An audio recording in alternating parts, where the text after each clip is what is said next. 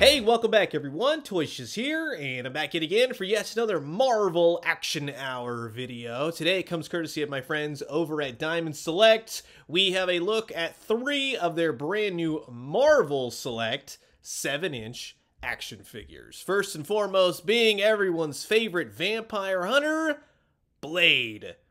The vampire hunter, of course. Looking very Wesley Snipes-ish, also very comic booky, right? They've kind of taken that to the extreme, right? And that's really all I see now for Blade. It's Wesley Snipes. Designed by Yuri Taming, sculpted by Gentle Giant Studios. You can read up on old Eric Brooks here. On the X-Men side of things, Bobby Drake makes his Marvel Select debut for Iceman. And I remember I revealed this some time ago, so it's nice to have the figure in hand. Very cool to see him. No pun intended, of course. On the back side of the packaging, nice little write-up, nice photos of said Iceman figure and his accessories. He was designed by Eamon O'Donoghue and sculpted by May Tham-Tarana. And then, of course, number 3 out of 4 for the old Fantastic Four, Reed Richards, Mr. Fantastic. And this one, really looking forward to. I like all the little swap out parts, pieces, and powers, right? Same thing as the back, like all the other figures, and you can read up on these. Designed by Yuri Taming and sculpted by May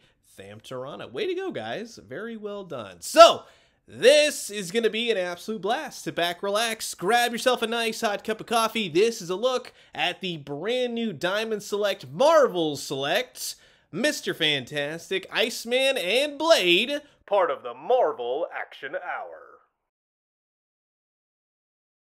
And while I got all you Excelsiors here, I just want to say thanks so much for always checking out my YouTube videos. Now, if you haven't already, please do consider subscribing. Old toys, new toys, daily news updates. Guarantee you'll find something here that you'll like. Marvel, DC, it all's the same, right? So, here's everything out of the box. All the twisty ties. You get a lot of different parts and pieces for all of these action figures, which I love to see, especially at the $30 mark. Now with Iceman, you get his X Factor belt. So you have swap out belts. It's nicely painted. It applies just like a belt would, right? And it looks pretty darn good. Now, one of the big aspects of this Iceman is all the effect pieces and the fact that it's clear plastic, it has a little bit of a white shading to it, and it's like a blue-white plastic, which is awesome, especially when you get it as fixed to his arm.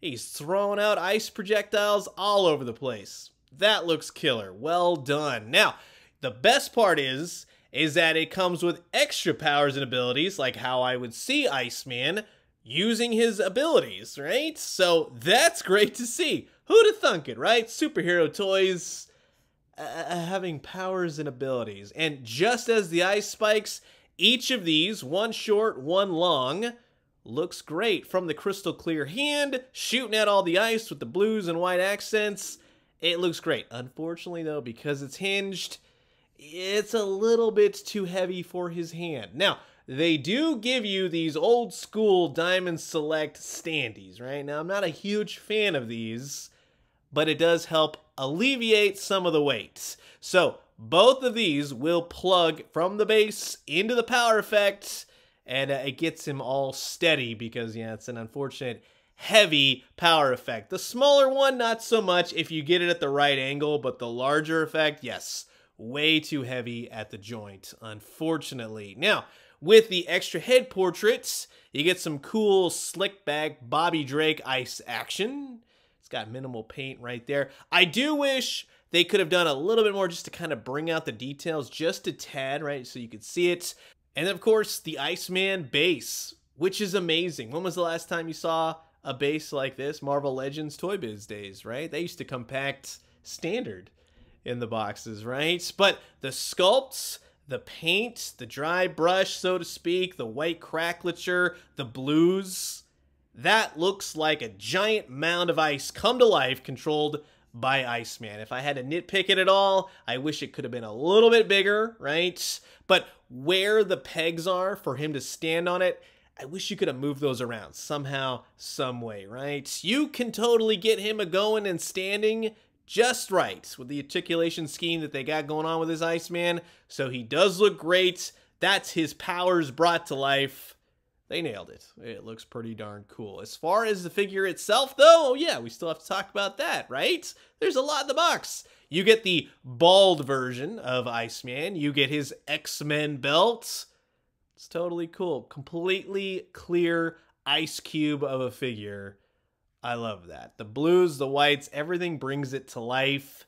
You can kind of sort of see the parts and pieces that make up the figure inside, which is kind of cool. He does have a white shade to him on his hands and on his feet. Little snowy particle effect. I totally dig that. The belt, just like the other one, comes right off. I'll take it off and leave it off so you can see the articulation where at the waist, you can move him around. At the head, you can move him around and get him going left and right, up and down. Plenty of momentum in the neck and in the head. So that's cool to see.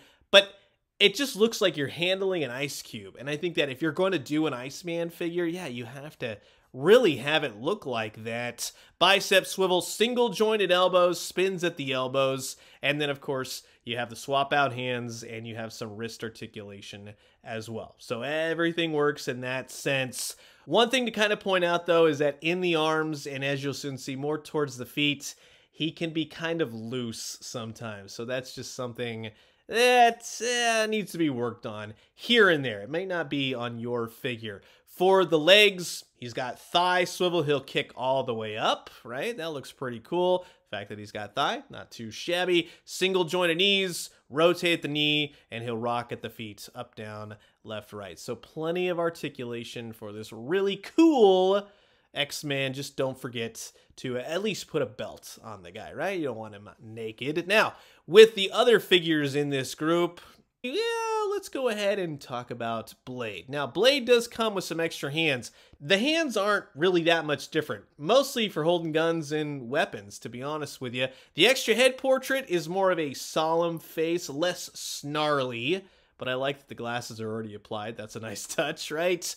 Blade himself, look at him all fanged out right there. Or at least I would have preferred just a little bit more fang action. It's more so just baring his teeth. To be honest, I prefer Blade to have a little bit more vampire teeth to him, right? He has to control that bloodlust. That's his whole character. Now, with the face portrait, that's very cool. Again, like I said, halfway between comic book and Wesley Snipes, how we all know Blade at this point, right? He does not have a leather jacket, which is totally cool. You get to see a lot of his weapons, which he has storage for every single one. And I just want to point that out, that is awesome. From his sword, which is elegantly done, kind of looks like the sword from Blade, to be honest with you. He holds that really nicely. And I think that's where a few more hands would have come in handy for this figure. He has this big ol', essentially, vampire stake, right?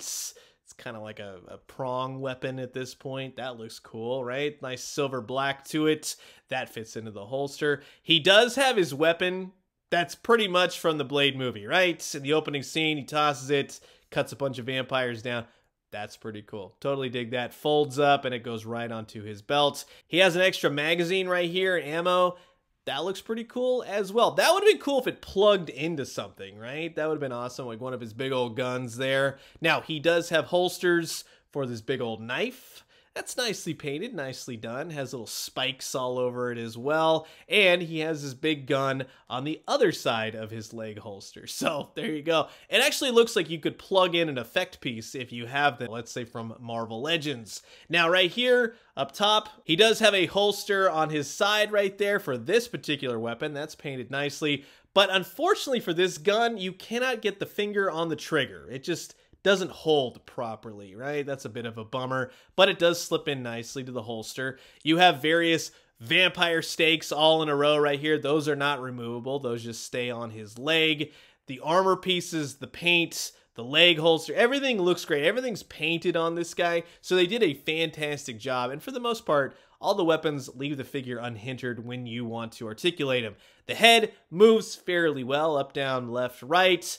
The arms go a little bit south in the degree that you want to move them. They only go out to the certain side right there. They'll go all the way up. He's got bicep. He's got single jointed elbow. They'll rotate the elbow. And he has wrist articulation as well. Now, right here in the abdomen, he doesn't really have much of an ab crunch. It sort of just kind of rocks to and fro. Not so much an ab crunch, but he does have a bit of a waist swivel to him. The legs will kick out more so than up, we'll just say. There's enough articulation to meet your needs, I think, right? Unless you want to go full-on Marvel Legends, but this is a whole new different type of articulation scheme. And he has thigh swivel, he's got single-jointed knees, right? Those will spin. And he also has thigh articulation, as well as the feet that go up, down, and rock side to side. So again, not a bad articulated figure for Diamond Select's Marvel Select line. Now, to finish it out, we have my favorite of the three. All good things wait till the end, right? Mr. Fantastic here comes with a couple extra hands. More so, kind of sort of a shaking hand Spock kind of thing, right? He's got his hello waving hand, sure. And then he has a trigger hand. But that's more for the Ultimate Nullifier, I would say, if anything. Speaking of which, you get the Ultimate Nullifier. And just as the original Marvel Legends release, looks the exact same. And he can hold it every which way, right? You got an open hand, you can definitely hold this sucker. Now, my favorite, though, is that you get the extendo pieces, and you need these for a figure character like Mr. Fantastic. So he can do the long punch, right from across the room. He's got the grabby hand. He needs a beaker, right? He's concocting all kinds of weird potions in his laboratory. He needs to reach across the room and grab it. I'm just making this up as I go here, right? He's got this big ol' extendo neck. Get your mind out of the gutter there. And he has an extendo torso, which is awesome, right? So that, let's say he's at Target and he needs to look up on the top shelf, he just simply stretches up there, easy peasy. Or you can get him all kinds of Cronenberg'd out. And that is just an awesome looking figure right there. Well done. I love all these attachment pieces. But one of the coolest, which I think works and doesn't work at the same time, right, is this giant Mr. Fantastic beer cozy, right, so to speak. And it has a little peg up there. It's supposed to be that he's wrapped himself around an enemy. And as you can see, yeah, it does come across as such for the most part. I think that I may have to tell someone what it's doing, right? A lot of people may look at that and go, oh, is that what he does, right? Well, yeah, and I think that once you get a figure in there, I think it becomes a lot more, oh, okay, I see what you're going for. So you can wrap around old Dr. Doom right there and subdue Dr. Doom. He looks very uncomfortable. To be honest with you, I think that once you see it from the side, it's a lot more like, all right, I get where you're going. It's the full-on wrappings. You see how his legs and everything else is wrapped around. So not too shabby at all. I like that thinking outside the box you got there, Diamond Select. From the actual figure itself, minus all the attachments, minus all the extra powers, it's a great looking Reed Richards. I gotta give it to him. It's just very cool, very nostalgic for this costume. I like the sculpted in 4 on his chest. That's a nice touch. You have the Polly Walnut's hair going all the way around. I totally dig that. Nice overall head sculpt on this guy. That is Reed Richards. Even though I will say the head sculpt might be a tad oversized, but not too much where I'm going to say, yeah, it's oversized. You know what I mean? It's just kind of, sort of. Now, you get head articulation and you get neck articulation because you have those adjoining pieces, which you can do the super stretchy neck. And I like that for the most part, you get him left and right. Not so much looking up, though. That's one thing. You can use the abdomen to kind of get him going, looking up a little bit better, but I wish that could have been a little bit better in the actual head. The arms, not too shabby at all, just like all the other figures. Single jointed elbows. They rotate at the elbow. He's got bicep. He's got the wrist. So not too much of a differentiation between all 3 figures with the articulation scheme, but they're all original sculpts. They look great. Thigh swivel on Mr. Fantastic, right? Go easy on a few of these. I'm just going to point that out. You may want to heat it up if it doesn't budge. Didn't really have any problems myself. But once you learn the articulation, I think you'll be in better shape. Because overall, yeah, it's just a really fun Mr. Fantastic figure, especially when you start pulling all the parts and pieces off. So Mr. Fantastic is definitely my favorite. I like all the weapon storage that Blade has. Bobby Drake Iceman. It's a great figure, but there's just a couple hinders here and there. But largely, they make for some really fun toys. Now, for those of you out there going, wow, these are fun. Oh, man. How are they going to fit with my Marvel Legends? Marvel Select, when it comes to normal characters, do not fit with Marvel Legends. They're too big. The larger characters definitely do. No, Diamond Select, Marvel Select is more in the McFarlane era, 7-inch scale, right? So Marvel Legends, 6-inch, Diamond Select, 7-inch. However, I will say it can kind of go the opposite, where the more larger type Marvel Legend figures can definitely fit with Diamond Select, vice versa. And you can use that little cozy to wrap around a Galactus, and that just makes for a really cool display. So I totally dig the wrappy thing. Well done. I really like that. So that's going to wrap it up for my look at 3 of the brand new Diamond Select Marvel Select offerings. Iceman, Blade, and Mr. Fantastic. All pretty great figures in their own regard. The fact that they're 30 bucks, they all come with powers, weapons, abilities. They nailed it. This is what I want to see. Articulation aside, these are great figures because they do what the characters do. And that's what I want to see in my toys. But you've heard my thoughts. Now I'm curious to know yours. Comment below. Let me know. Let's talk everything Marvel Select. And thank you again to Diamond Select for sending these out for the purposes of this video. And I'm going to leave you guys with that. As always, drink some great coffee, eat some great food, but most importantly, remember, bring on that Annihilus, baby. I cannot wait to see how that figure turns out. And when they do, let me know what you found. I'll talk to you guys soon. Adios.